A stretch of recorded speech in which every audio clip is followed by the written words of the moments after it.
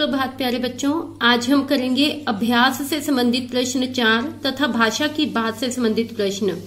बच्चों, इस प्रश्न में कहा गया है कि नाटक की घटनाएं आगे पीछे हो गई हैं, उन्हें सही क्रम के हिसाब से अंक दीजिए।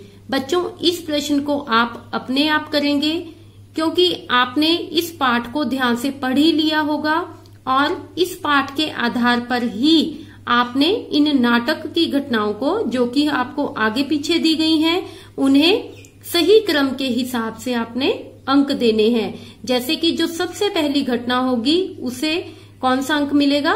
1, और जो उससे अगली घटना होगी उसे अंक 2। और आपने इन अंकों को कहाँ लिखना है? इन दिए गए बॉक्सेस में लिखना है। इस प्रश्न से संबंधित उत्तरमाला आपको कल भेजी जाएगी। आइए अब करते हैं भाषा की बात के प्रश्न।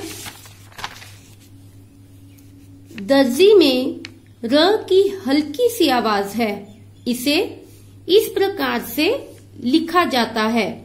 ऐसे ही 4 शब्द आप लिखिए। बच्चों, इस प्रश्न को करने से पहले मैं आपको र के विभिन्न रूपों से संबंधित कुछ आवश्यक जानकारी देना चाहती हूँ। बच्चों, र के 4 विभिन्न रूप हैं। सबसे पहले है र का साधारण रूप, दूसरा रेफ, तीसरा पदेन और चौथा पदेन। इसके तीसरे और चौथे रूप के बारे में जानकारी आपको अगले पाठों में दी जाएगी। आज हम र के पहले 2 रूपों से संबंधित जानकारी प्राप्त करेंगे। सबसे पहला है र का साधारण रूप। र का साधारण रूप कब किया जाता है? जब हमने र से संबंधित कोई भी शब्द लिखना होता है, जैसे कि राम, रमन, डॉक्टर, करना। इन सभी शब्दों में र के कौन से रूप का प्रयोग हो रहा है? र के साधारण रूप का। दूसरा है रेफ। र का जो रेफ रूप होता है, इसका जो चिन्ह है वो कैसा होता है? अंग्रेजी भाषा के सी की तरह, और इसका प्रयोग अक्षर के ऊपर किया जाता है इस प्रकार से, जैसे कि आप यहाँ देख रहे हैं। और जो र का रेफ रूप होता है वह ऊपर क्यों लगाया जाता है? क्योंकि यह र का आधा रूप होता है। र के साधारण रूप में र स्वर सहित होता है, अर्थात इसमें अ स्वर मिला होता है। आपको बताया गया था कि हर व्यंजन में अ स्वर मिला होता है। जैसे कि आप बोलकर देखिए, र बोलने से पीछे कौन से स्वर की आवाज आ रही है आपको? अ। जो अ स्वर है वो हर व्यंजन के बीच में मिला होता है, परंतु जो रेफ है उसमें अ स्वर नहीं मिला होता। इसलिए यहाँ पे र के आधे रूप का प्रयोग किया जाता है। इसलिए देखिए, मैंने यहाँ पे क्या लगाई है? हलंत लगाई है। हलंत लगाने का मतलब क्या है? र आधा है। आधे अक्षर को लिखने के लिए हम क्या करते हैं? उसके पैर में क्या लगाते हैं? हलंत। और जो र का रेफ रूप है वह र का आधा रूप होता है, और इसका प्रयोग कहाँ किया जाता है? अक्षर के ऊपर किया जाता है। और बच्चों, जब भी आपने इसका उच्चारण करना है तो जिस अक्षर के ऊपर हम रेफ लगाते हैं उससे पहले इसको बोला जाता है। जैसे कि आप बोलेंगे कर्म, आप ऐसे नहीं बोलेंगे कि कम्र। जिस अक्षर के ऊपर रेफ लगा होता है उससे पहले इसको बोला जाता है, ना कि बाद में। जैसे यहाँ लगा है म के ऊपर, तो हम क्या बोलेंगे? कर्म, गर्मी। और यह र का आधा रूप है, इसलिए हमने इसे हल्का सा छूकर साथ के साथ अगले अक्षर का उच्चारण करना होता है। हम इन्हें ऐसे नहीं पढ़ते हैं कि करम। अगर हम करम बोलेंगे तो वहां तो र के कौन से रूप की आवाज आ रही है? र के साधारण रूप की। परंतु यहाँ पे र का कौन सा रूप प्रयोग हो रहा है? रेफ, अर्थात र का आधा रूप। तो इसे हमने क्या करना है? हल्का सा छूकर साथ के साथ अगले अक्षर को बोलना है। जैसे कि कर्म, गर्मी। रेफ से संबंधित और भी शब्द हैं, जैसे कार्य, धैर्य।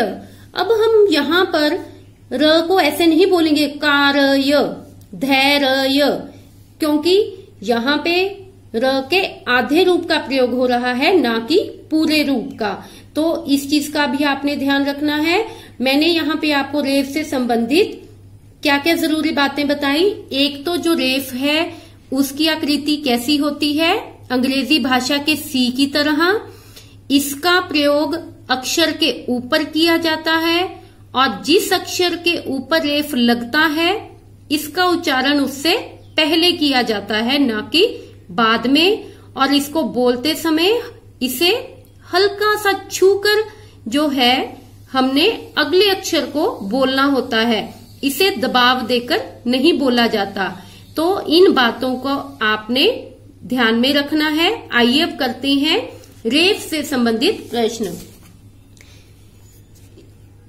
यहाँ पे हमने क्या करना है, रेफ से संबंधित हमने 4 शब्द और लिखने हैं।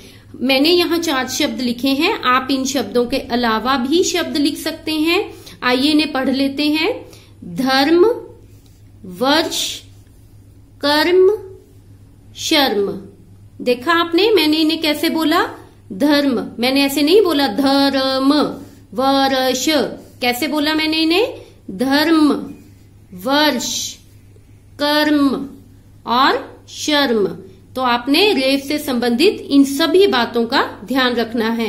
आइए अब करते हैं अगला प्रश्न। खाली स्थान भरिए। चूहे ने एक डैश बनवाई, टोपी या टोपियां।